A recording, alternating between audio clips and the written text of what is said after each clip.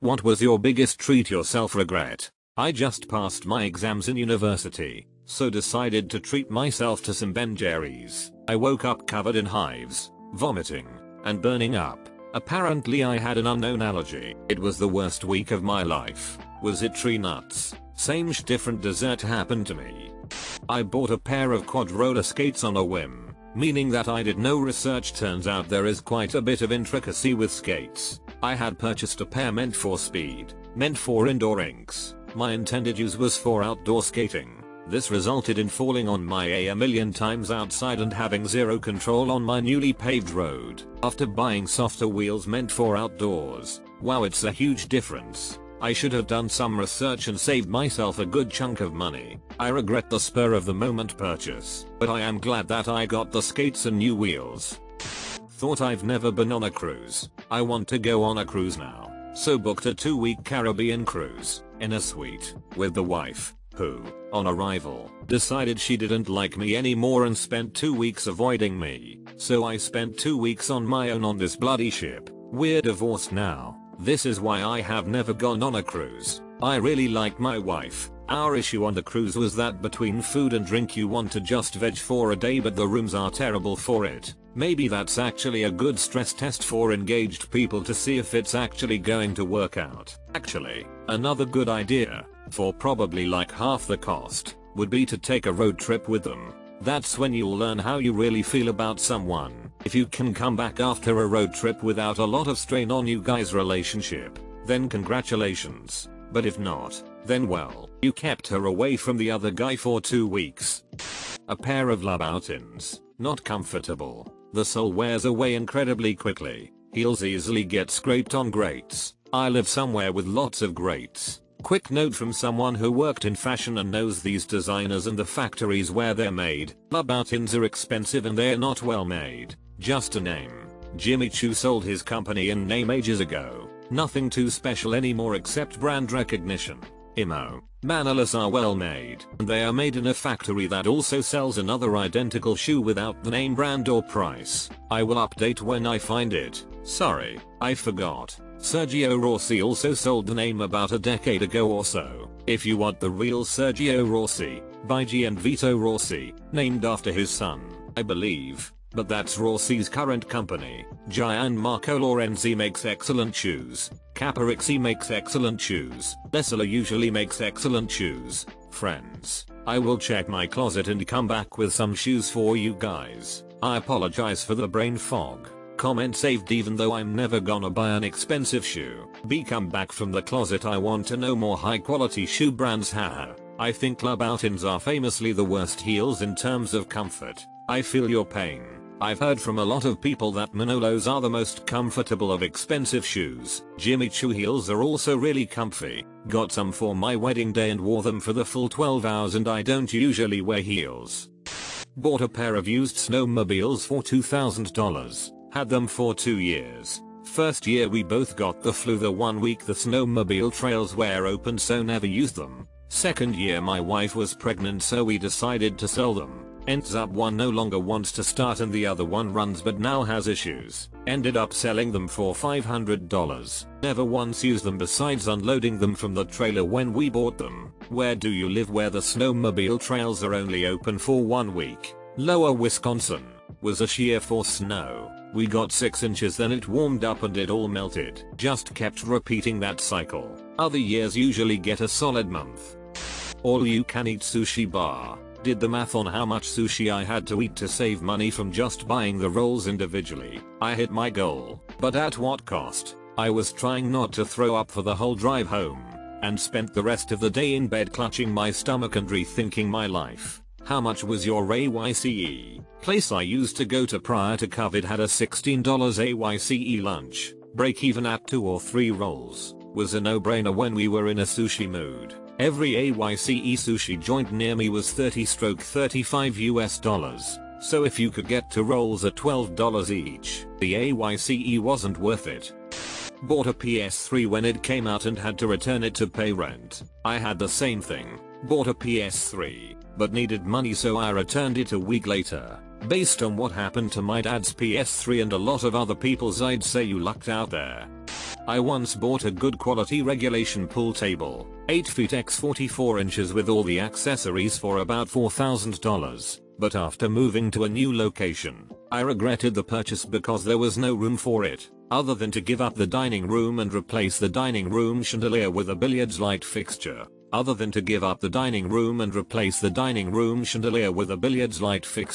How's your new pool room then? 8 decadently to reward myself for exercising, completely undermining my efforts to get in shape every single week. Bought a telescope, but then I needed a camera to take pics. Then I needed a camera and smaller scope to guide it. Then I needed a better, more expensive mount. Then I needed another camera to help set up the more expensive mount. Then I needed cases and storage for this stuff, and another camera, and a star tracker. Then all of a sudden I have thousands in gear that I've used exactly never because it's freezing and cloudy most of the good viewing season anyways. I have a friend who did the same thing. Started with a decent telescope and just kept buying all manner of lenses and things, spending crazy amounts which just kept spiraling out of control. If you're not careful, the costs of the hobby can be astronomical.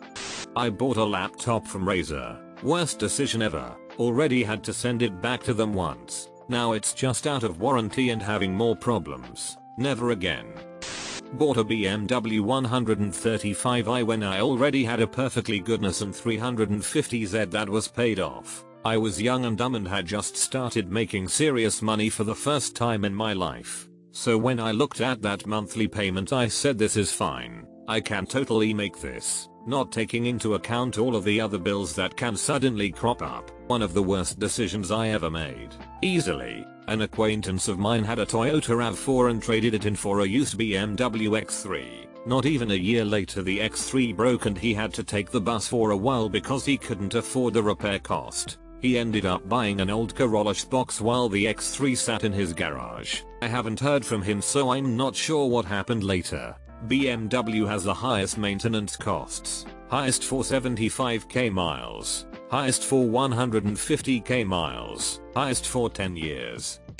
Getting the Cirrus XM deal, 30/6 mo, for my car since when I do drive, it's cross-state, and then forgetting to cancel threatened to cancel, so I got charged $120 for the next 6 months. Went to Vegas and spent more money than I had intended. Had a blast, but flash forward a month later I had nothing to pay my car payment, and in Florida if you are late 1 month they can repo your car. They did. I spent around £300 on all the Talisman board games and a further £200 on a custom made box to keep them all in, largely due to COVID. I've played them once. Board gaming is my main hobby. I haven't really played any in a year. I play some with my wife, and I've played a few online, but online just isn't the same. It will come around. Bought a sandwich after work, nearly choked on it. I was insanely broke as a 22 years old and just landed a new job. I was so excited about it and decided to celebrate by buying chicken nuggets and a caramel frappe from McDonald's. The breading from the first damn chicken nugget managed to cut the inside of my throat and I couldn't speak for 2 days. How the F was your nugget breaded with razor blades? Just binge eating. I struggled with binge eating disorder for the entirety of my teenage years, and the shame and guilt and disgust that came after a binge is something I would just ignore and convinced myself to not see as problematic because I was treating myself. Some of my worst that I can remember: 2 Jimmy John's sandwiches and cookies and chips, a giant bowl of leftover spaghetti, entire box of baked ravioli, 2 bottles of sparkling grape juice, entire loaf of Italian bread with butter, half a tub of ice cream, party-sized bag of salt vinegar chips, 2 boxes of macaroni and cheese free overstuffed, large takeout boxes of buffet food washed down with too much DR, pepper, party-sized bag of corn chips, whole jar of Tostitos Queso Blanco, box of Swiss rolls, 3 Monster energy drinks, 2 blocks of dry ramen with the seasoning on them. The regret that followed was usually in the form of throwing up because I was so full, having bruised my stomach making it difficult to move, and obviously, feeling like shit overall. Luckily I am on a medication now for bed and have gone to therapy, so my binges are very few and far between. Those I listed were all from ages 13-19, and I'm 22 now and healthier than I have ever been. I don't drink sugary drinks or eat any processed foods, rarely get takeout, and have significantly increased my fruit vegetable intake. The best part is that I can stick to normal portion sizes. Even the thought of the way I constantly caved and stuffed myself before is disturbing to me now, and I could never imagine doing it again. I really wonder how many years I took off my life by eating like that. Don't treat yourself with lots of food multiple days of the week. Find professional help instead. Pretty much everything I impulse bought while unemployed during quarantine.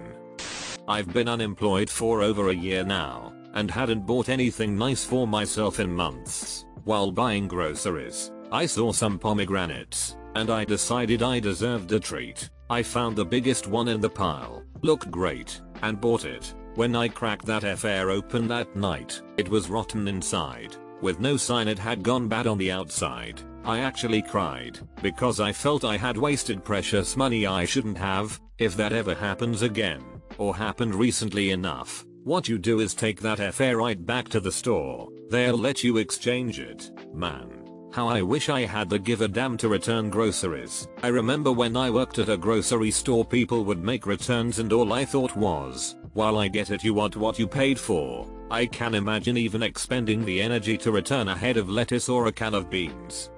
After years of wanting to experiment with my hair, I finally convinced myself that dyeing my long healthy brown hair purple was the best way to treat myself. I was originally given a price of $150 give or take depending on amount of dye used. Anyway, when she was done styling, I was happy and it looked pretty. I got to the counter and the total comes to $500. Now, I'm not a confrontational person. Also, I was young and kind of stupid to not argue with them, so I just paid, left a $50 mandatory gratuity and left. I know, for the next 2 weeks everything that came in contact with my hair was stained purple. Every time I washed my hair it bled purple. My shower was stained. The skin on my back, pillowcase, sheets, the back of my shirts, purple. The worst part was that my long beautiful healthy brown hair was a heaping faded broken pile of straw after those 2 weeks. So I went out and bought a box dye similar to my own color,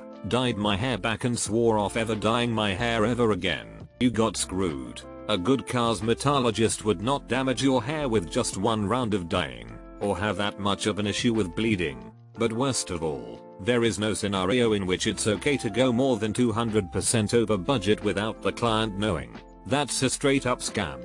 I don't say this to beat you up, just to let you know that not all hair salons will be like this, and if you ever want your hair colored again you can find a good salon. Got a promotion that meant I would be driving most days to an office, after commuting by train for years. Bought myself a Tesla for the new ride. Took delivery on the 14th of March last year.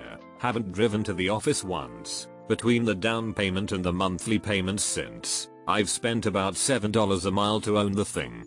I caught myself, but I was about to buy a 3080 off eBay for about $800. It turns out it was just a picture of it and the goal was to get bots to buy it. But I didn't read the description and almost bought it. Maybe I am a bot. I dropped $1,000 on a gaming PC when I was a sophomore in college. Took out a credit card to put it on that and overestimated my ability to consistently make more than the minimum payments. Ended up finally paying it off like 2 years later, having paid probably an extra $300 in interest, but learned a valuable lesson. And also had a better PC than all my friends. That's a refined cheap lesson on credit cards. At a 0 onto that for me when I was an idiot 24-year-old. And I thought I got off easy compared to some of my friends. Bought myself luxurious body gel. I used it one time.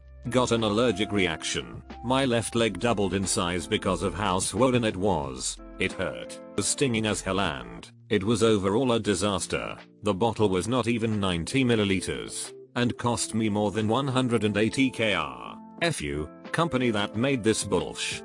My darling boyfriend got into streaming when the pandemic hit and we went into lockdown. He gained a small following speedrunning games. He had some fun. During the height of all this, I thought I'd give it a try. I streamed my Sims builds like once or twice, but for a multitude of reasons just thought it wasn't for me. One of those reasons being I don't know anything about the tech. I just swapped out my laptop for my BFs when I streamed. My boyfriend has an Elgato capture thing. When he saw that I wanted to get into it, he bought me one as well. It was not cheap as the world was shut down and everyone and their mother wanted one of these things. I didn't qualify for unemployment and he was making only about 2/3 of his normal paycheck from pandemic relief unemployment, so I was not happy at all. His reasoning was that we can both stream at the same time and do dual streams. He had such good intentions, but for someone who knows so much about the technology and setup, he ought to have known that we combined simply don't have a powerful enough computer to dual stream the way he wanted to. I know he just wanted this to be a fun activity we could both do together, so he treated himself, and me I guess, to a second Elgato. It's never been used. Now we are back to work and he doesn't stream at all, so now we have 2 unused Elgatos. Minecraft story mode. Was all excited I won $50 in Halloween raffle, and why the F did I not research that hot A garbage first? Overnight in a hotel room with a professional escort. She got drunk and broke down in tears over the fact that she is an escort. This comma is killing me. Every time I've eaten an entire bag of dried mangoes in a day. They are fairly small bags, but still more fiber than one day's worth, so it all comes out at once the next morning. Bought a ticket to a concert as a birthday present to myself. Got way too drunk and got a DUI and totaled my car. After getting another DUI, I realized I had a problem. Got help, and am over 3 years sober now. Every time I've bought a sex toy, it's great until I nut. Then it's great. I spent $200 on this. $200 is pretty steep for a sex toy. Had not eaten Burger King in 10 years and last week a buddy at work said he was going. Figured, man, I miss double whoppers, I want one. Got it. Loved it. Then an hour later I'm eating Pepto and running back and forth to the bathroom. Yeah, there was a reason I didn't eat it for 10 years. Oh, I win this hands down. Every Halloween my friends and I go out to celebrate at an old brewery in our town. They go all out for Halloween with an attached hotel. It's the best place to party for the holiday. The day of the party in 2019 was my last day working before a much needed vacation. I had just started a new position with my company and I was totally burned out. I had to work late that night, so I couldn't meet up with my friends until about 3 hours after everyone else was together. By the time I arrived everyone was pretty buzzed and I felt like I needed to catch up. So I shotgunned 3 11% beers and was feeling good. This happened at 10 PM. I wanted to treat myself to a good night after such a long few weeks. Plus I was off the next day so I could recover from the hangover without much trouble. We left the bar at 1:30 AM and took an Uber back to one of my friend's apartment. By that point I had consumed the 3 beers from earlier, plus another 2 11% beers, 2 Long Islands, 1 trash can, 2 tequila shots and a green tea shot, all in roughly 3 hours. Keep in mind I was 29 at the time and still though I could drink like I was 21. I got to their place and crashed on a sofa, still fully coherent. At about 4 AM I woke up with my heart racing. I didn't think much of it and went back to sleep. I woke up at 8 and it was still pounding. I figured I just needed some water and food and I'd be fine. Fast forward to the afternoon and my heart still didn't slow down. I went to the ER and had an EKG done. My resting heart rate was up to 182 BPM. I was admitted and diagnosed with holiday heart. For those unfamiliar, it's essentially an alcohol-induced atrial fibrillation. I had to have my heart shocked back into rhythm and spent my vacation at home wearing a heart monitor. TLDR, I drank too much to celebrate a vacation and had to get my heart restarted. Most Apple products. Bought an iPad so now when I'm bored of scrolling on my phone I can go be bored scrolling on a bigger version of my phone. I was manic and went shopping. $4 care LASIK surgery, new furniture, new MacBook, bunch of shoes and clothes, trip to Mexico, drugs and alcohol. I kept telling myself you deserve it. Treat yourself. Few months later and working on paying it off. Was feeling terrible because of a recent breakup and a few other things. One day I got $1K of it bucks straight to my bank account, so I decided to go out and get some heroin. As I had been clean for several months and felt like I could treat myself and temporarily feel a little better. Just this once. Well, it's been months now and I'm again trapped in this stupid addiction. Though I'm slowly digging myself out. At least I learned that for me when it comes to opioids it's all or nothing. as when I wasn't using it was super easy to stay clean and I never had any cravings, but once I decide to use just once I always go back to daily use eventually. This time it took many months but eventually it always gets to that point. 100% of the time with no exception.